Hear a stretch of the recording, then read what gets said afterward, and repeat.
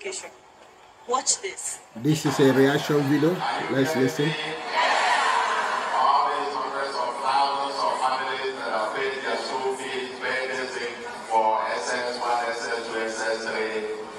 Those 5,000 or so that they have paid, they're going to give it back to the parents. We are going to provide this so that our children, with the qualitative teachers that we have recruited, new teachers, 8,115 new teachers into our schools, upgrading and upscaling their infrastructure and facilities, the continuous learning, the new legal framework for monitoring, evaluation, and quality assurance in our schools. And yes, now ensuring that the children, our children, in public schools, who we know happen to be where the poorest of the poor are. Education will not only be qualitative, but accessible to the poorest of the poor.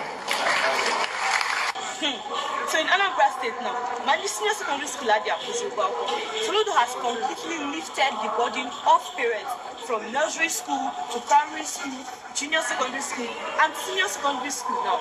What a good time to be a parent in Anambra State.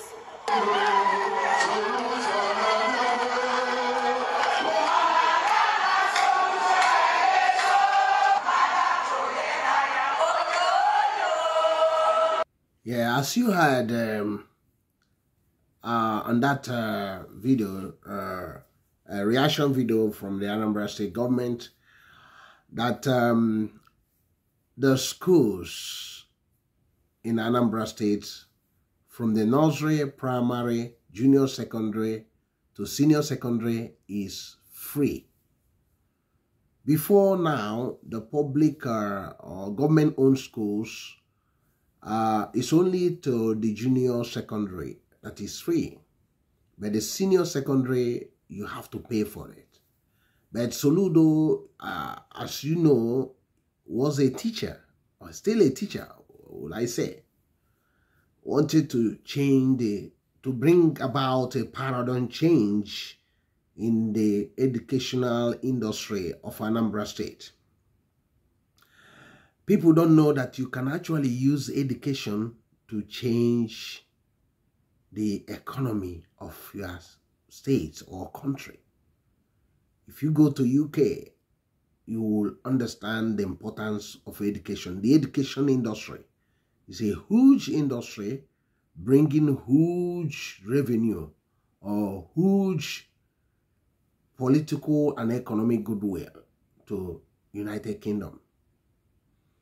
So Soludo doing this is like a master stroke.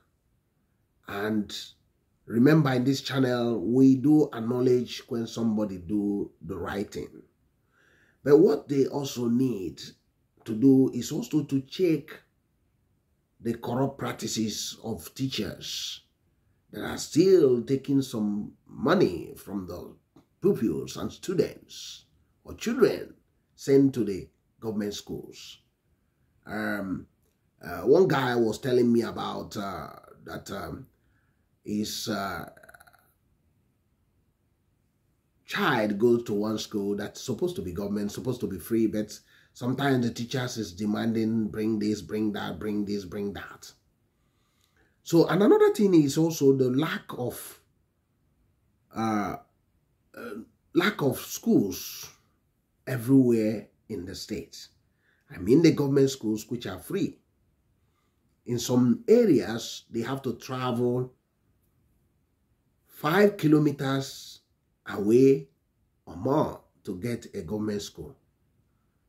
In Onitsha, greater region, people living in Ugwaba, Uboro, Obosi, Mpo area lack those schools enough. In 3-3, the same problem, and many other places around the Onitsha greater region. In other areas, there are few government schools. So they should look at extending or expanding some of those schools. Or they can also just expand in the area and use public transport, have a dedicated transport to be bringing all those students to come there to study. It's very, very important, and it's very, very vital for us to change. I think Enugu State is trying to implement that, but I don't know how far they have gone on that. But I do believe if Soludo can actually fully implement this qualitative that can compete with private schools and mission schools, I do believe that he will totally change the state for good.